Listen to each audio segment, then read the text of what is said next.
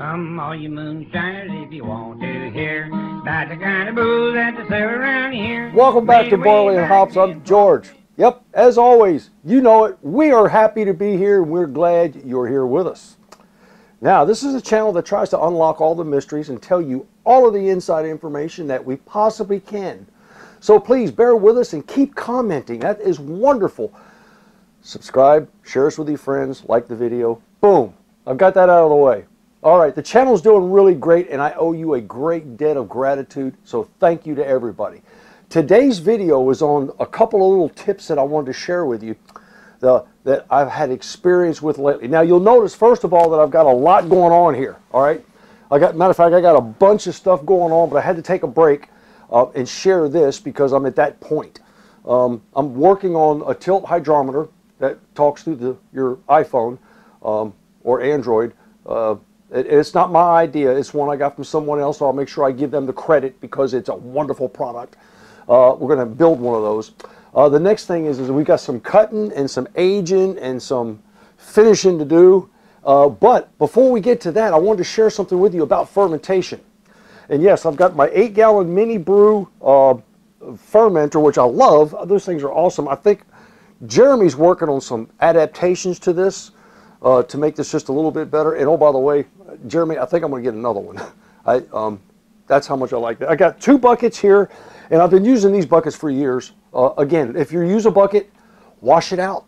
Use your hand, warm soapy water, rinse it, and then spray it with Star Sand. It'll never go bad on you. You know, you'll open the bucket, it'll be like a brand new bucket.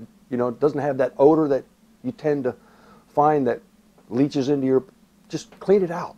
And oh, by the way, that Star Sand, another good use for it, is in the shower. You know how sometimes, you get mildew that grow around the bottom of your shower curtain or around the glass door or wherever it is.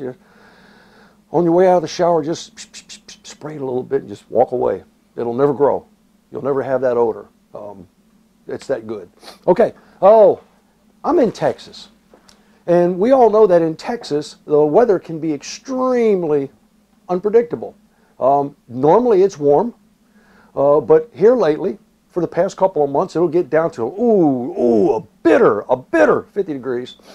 And we freeze to death when that happens. But in the daytime, it'll warm up to somewhere around 80. So, we got that big swing. And what does that temperature swing, what effect does that have on your yeast? Yeah, it really has a dramatic effect on your yeast because if your yeast get too cold, what do? They go dormant. They'll stop producing, or they'll go so slow you'll wonder if it's even working. You warm it back up, and then they start going nuts again. You get it too hot, they go really nuts. Now, of course, that brings up the point. If you walk into a room that you've got a fermenter setting in, and you smell it, and you're like, "Whoa, that's rotten eggs," or "That smells like 2 asses." Yeah, you're probably fermenting at a temperature that's a bit high. All right. The higher the temperature, the more off odors you're going to get. What happens is your yeast start to stress. They start to definitely compete. I mean, they are really robust and they're going at it, but they stress out and they'll start to produce some off odors. Now, some people describe that as a real thick sulfur odor. Others say it's like rotten eggs. I call it 2 asses because it's pretty bad. You should be able to walk into a room where your fermenter is setting and either have a pleasant aroma of either a bakery, depending, on what you've got, your constituents are inside your fermenter, or no odor at all. So that's kind of what you're looking for. That's your goal. But if you walk into the room and you can smell it and it's pungent, well, then you need to drop your temperature just a little bit. Okay? All right.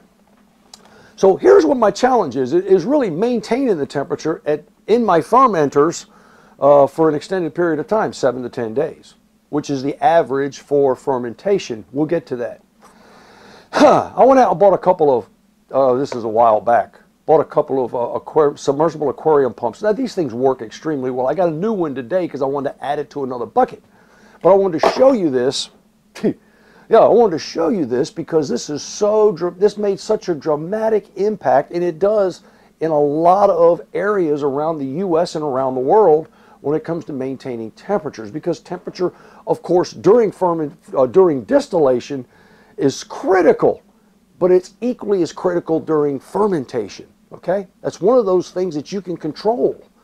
So the first thing I do is, let me cut this wire off. Don't fret, I know, I just cut the power cable off of the heater itself. Now this is an aquarium heater, and I'll show you why I cut that off in a minute. What I love about, what I really like about this thing, and this happens to be this particular model. This is the 100-watt model, and it's designed for either anywhere between 10 and 30 gallons. They have a 50-watt model, but when I was there, they didn't have any 50 watts. So I've got the 150-watt, and I'll use the 100-watt. I'm not going to use its full capability. But you'll notice it's got this knob on the top, and you see that red bar that moves up and down? This thing is good.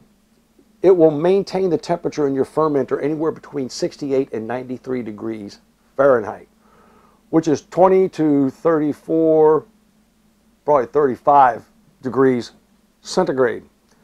So what I'm going to do is set this at my optimal temperature, because I have found that the optimal temperature for fermentation, especially for distiller's active dry yeast, daddy, is right around 78-ish, okay?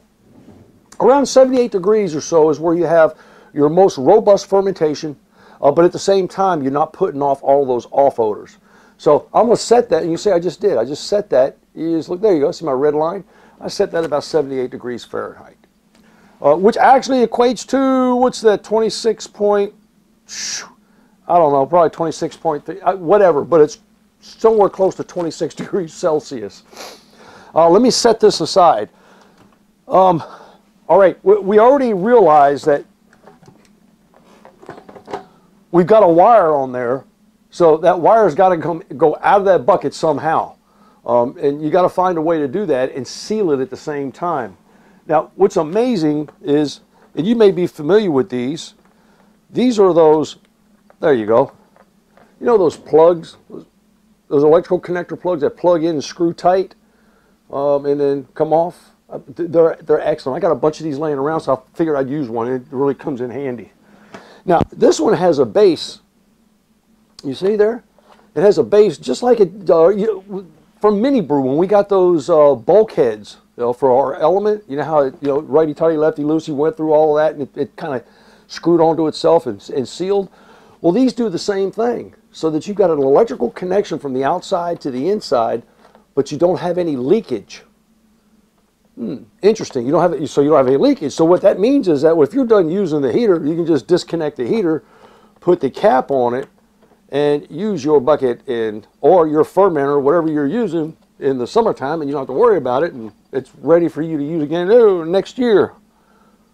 When the weather gets cold. Okay. So now we've got a way to have our bucket lid seal and place our airlock so that our CO2 can escape. And remember, we've got to have that seal, because what happens if we don't? Well, then, of course, you don't have any bubbles in your airlock, which seems to be a challenge anyway, because I always get those calls, George, my bubbler's not bubbling. I'm like, okay, use your hydrometer, drop it in there, find out if it's changed. Look, if your gravity changes and starts to drop, you're fermenting. Yeah, but I don't see any bubbles. Well, but you're fermenting. That means you got a leak around the lid. But George, but it's a brand new bucket. I don't care. It's obvious. CO2's got to go somewhere. It's not going to just disappear on its own, so it's leaking out of your bucket lid. Oh, it can't be, because it's a brand new. I just bought that bucket. Okay, you just bought the bucket. Guess what? That bucket lid's leaking. Or it's leaking around your airlock, but you got a leak somewhere. So work with me. Just use your hydrometer. And just because you don't see bubbles doesn't mean it's not fermenting. CO2 will take the path of least resistance, just like electricity. It'll come out the side of your lid. You'll never know it, but you'll swear by God it's not fermenting. Okay, that's enough about that. But that's what we do. Now here's what I've got.